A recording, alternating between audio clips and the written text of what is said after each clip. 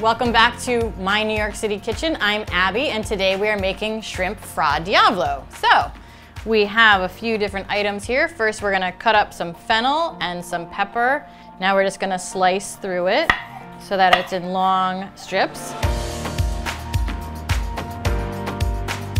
So this is a fennel. We've cut it in half. We're gonna take off the fronds, but we're gonna save them for garnish later.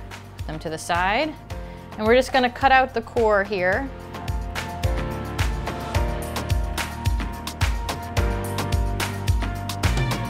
We're just gonna turn on a large skillet or a wok. We're gonna put it on over like medium to medium-high heat.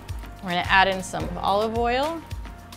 And then the first thing we're gonna cook here is the bowl of onion and pepper and fennel. So while that's cooking, we can also kind of come back over here and cut off some of these fronds. All right, so this is starting to cook down really nicely. Okay, so now I'm gonna add in some of our spices. We have salt, red pepper flakes, thyme, and oregano.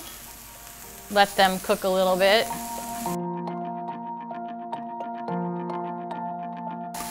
And then we're gonna add those diced tomatoes themselves. Okay, and now the last part is the shrimp. So we're gonna take all of our shrimp, dump it right in there, mix it around a little, make sure all of it's nestled in to all these beautiful vegetables. And then what we'll do is it'll take about 3 minutes for those to cook. Okay, so you can see that the shrimp are becoming pink. Okay, so I'm gonna turn off the heat. This is our lemon juice. We're gonna add that in there, mix that around, and then we will zest our lemon in there. And we'll add a little bit of parsley, and we'll mix this all in together. And so when you serve it, you'll dish it out individually, and then you can just add some of these beautiful fronds on top. So there you have it.